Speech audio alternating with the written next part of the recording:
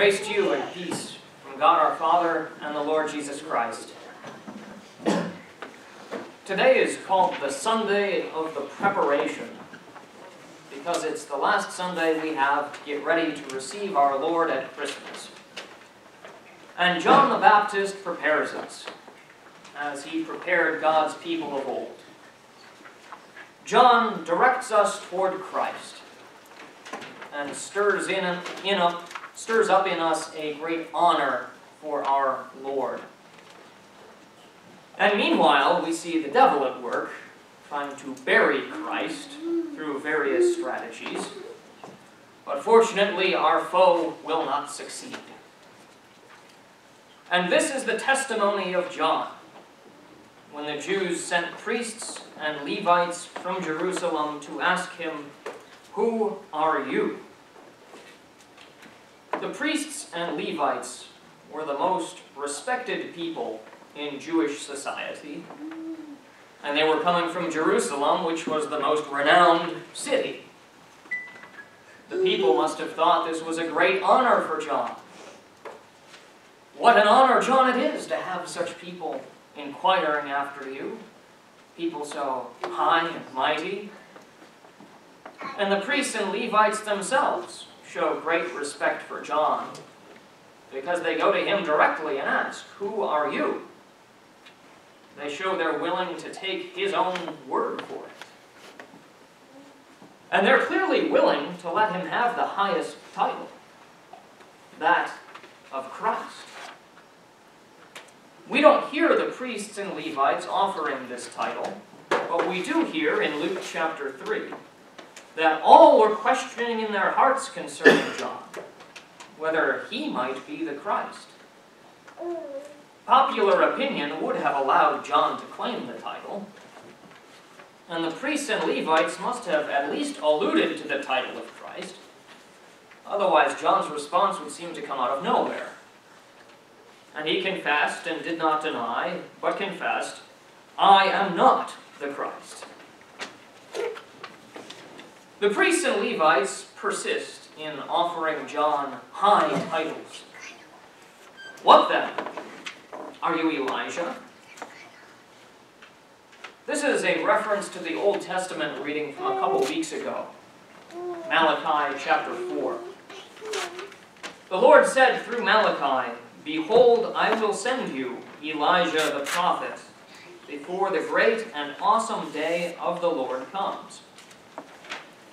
Now, Jesus did identify John the Baptist as this Elijah. Jesus said concerning John in Matthew chapter 11, "If you are willing to accept it, he is Elijah who is to come." Why then does John deny the title? The Jews were expecting that the same Elijah that was taken up into heaven in a chariot of fire would himself return from heaven. John the Baptist and Jesus knew full well that John was not that Elijah. Rather, as the angel Gabriel explained about John in Luke chapter 1, he will turn many of the children of Israel to the Lord their God, and he will go before him in the spirit and power of Elijah. Now, John could have explained this, but he simply says, "I am not." We see he's in no mood to talk about himself. John's testimony bears little resemblance to what have come to be known as testimonies in our day. To give one's testimony is often an occasion for personal storytelling, during which the audience learns a good deal about a human being and scarcely anything about Christ. While there certainly is a way to relate one's experience of Christ's mercies in a way that magnifies Christ, nevertheless, modern-day testimonies tend toward personal honor rather than honor for Jesus. John won't have it. "Are you the prophet?" they ask. Certainly John is a prophet, But the prophet refers to the prophet foretold by Moses, as we heard in today's Old Testament reading from Deuteronomy. The Lord your God will raise up for you a prophet like me from among you, from your brothers. It is to him you shall listen. John was not this prophet. Jesus is. John simply answers, no. In spite of all the accolades and titles and honors that they're willing to heap on John, he does not even answer them 10 words. And with the words that he does speak, he simply avoids their flattery. At this point, the priests and Levites tip their hand and acknowledge that they are there on official business to take John's testimony on public record and bring it back to Jerusalem. Who are you? We need to give an answer to those who sent us. What do you say about yourself? They have now opened wide the door for John to say whatever he likes. And what does he do? He quotes from Isaiah chapter 40. I am the voice of one crying out in the wilderness, make straight the way of the Lord, as the prophet Isaiah said. In the priests and Levites, we see the devil's flattery. The devil flatters you as well. He pretends to honor you, and all the while is trying to puff you up with yourself. He will say to you, you are the greatest thing ever. Don't fall for it. The devil will show you how improved you are compared to that awful person you used to be. The devil will congratulate you on the work of your hands and tell you what a good job you are doing.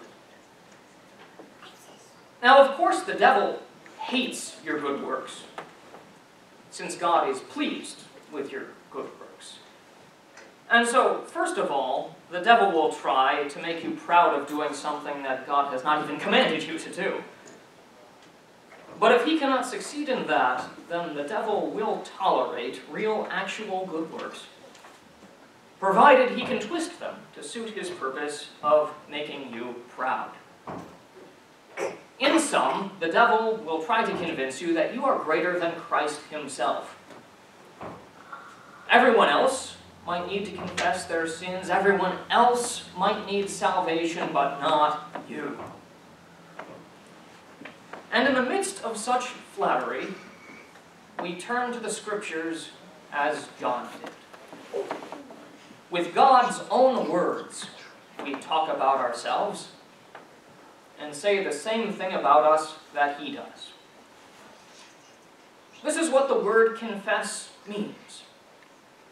The word confess means to say the same thing.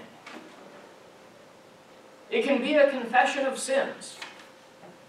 For instance, when we say the same thing about ourselves that Jesus says about us in Mark chapter 7.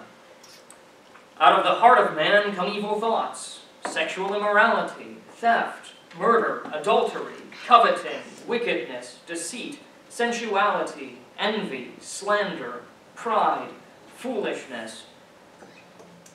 We must speak these words of ourselves.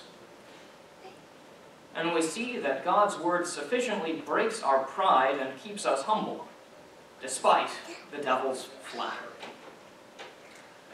But this is not all the Scriptures say about us. It says in 1 John chapter 3, see what kind of love the Father has given to us, that we should be called children of God, and so we are. Because of Jesus' death and resurrection, we are his body, branches of him who is the vine, God's field, God's building, God's workmanship, the salt of the earth, light in the Lord, saints. These are all phrases in Scripture that describe who we are in Christ. We confess all of this as well. And from this we see that Christ has made us far greater than we could ever make ourselves by puffing ourselves up with the devil's flattery. Well, since the priests and Levites have made no headway with their flattery, they change their tactic and address John with accusation. We have a little note in the reading that leads us to expect this change in tone. Now they had been sent from the Pharisees.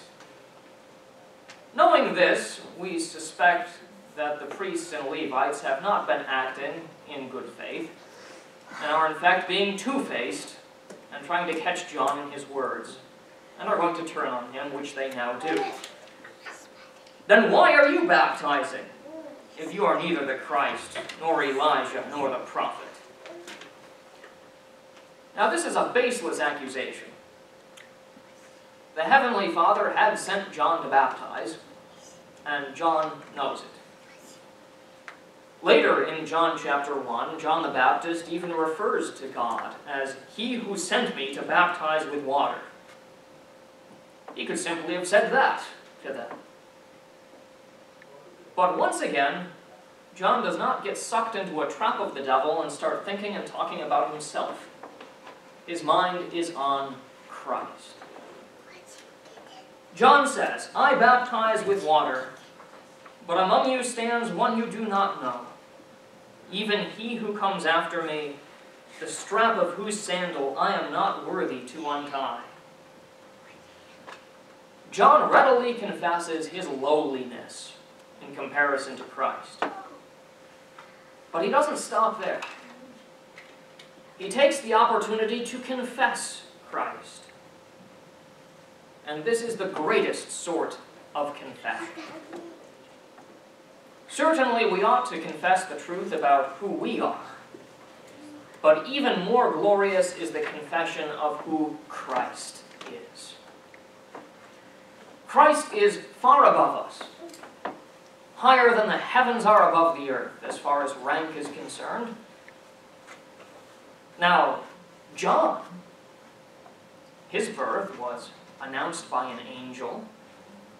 He was miraculously conceived, since his mother was advanced in years. He could point to portions of the Old Testament that were specifically about him. He had the high honor of being the immediate forerunner of the Lord. And yet John says he's not worthy of Jesus, not even to be his dirty slave and untie his sandals. Now, if one of the most respected men ever to walk the face of the earth said this about himself, then what are we? We are worms. We are the scum of the earth. And there's truth to that. Yet the devil, with his accusations, does not want us to move beyond that. With his accusations, the devil will not only tell us how wretched we are, but will go on to say that God hates you, that you're a lost cause, that you have rebelled against him and made yourself an enemy of the truth and don't stand a chance of being saved. With John, we acknowledge our lowliness. But with him, we also acknowledge our great and high Lord, of whom we are not worthy, and yet who stands right here in our midst. John was not worthy of Jesus, and yet Jesus came to John to be baptized by him and to stand in the place of sinners. You are not worthy of Jesus. And yet, Jesus came and removed all the accusations that stood against you by taking away your sins. Jesus bore those accusations, and because he has taken the accusations, then when the accusations of the devil come to you, they come to you empty. As it says in Romans chapter 8, there is therefore now no condemnation for those who are in Christ Jesus. We are still not worthy of Jesus, and yet Jesus comes to us still, giving us his very body and blood for the forgiveness of sins. So we saw how John defeated both the flattery and accusations of the devil. He did so by confessing. He confessed the truth about himself. He confessed the truth about Christ. And this is how we prepare for Christmas. We confess that we are lowly sinners in opposition to the devil's flattery. And we confess that our great and high Lord has humbled himself into our midst in order to save us, in opposition to the devil's accusations. Thus, we have neither pride nor despair. Pride from flattery, despair from accusations, both of which focus us on ourselves. Rather, we have honor for Christ, that great lover of mankind. And now, having properly prepared us to receive our Lord, John bows out and leaves us to the Lamb of God, who takes away the sin of the world. Amen. The peace of God, which surpasses all understanding, guard your hearts and your minds in Christ Jesus.